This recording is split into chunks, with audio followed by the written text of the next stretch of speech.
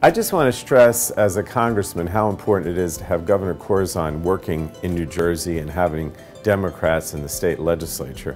When I'm working on legislation, if we have a partner in New Jersey and we can, pass legislation in Washington that brings money and jobs back to the state, having Governor Corzine working with President Obama, working with a Democratic legislature in the state and with a Democratic majority in the Congress makes such a difference. The bottom line is that Governor Corzine has worked very hard over the last 4 years to basically put together the basis for the recovery. We've invested in health care, in education, in new energy policy to create green jobs.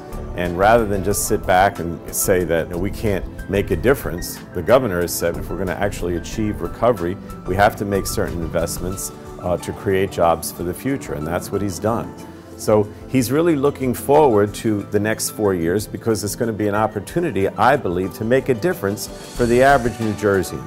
So I really ask this November, it's a very important election, get out, vote for Governor Corzine, vote for our Democrats in the state assembly, and make sure you come out in November on election day.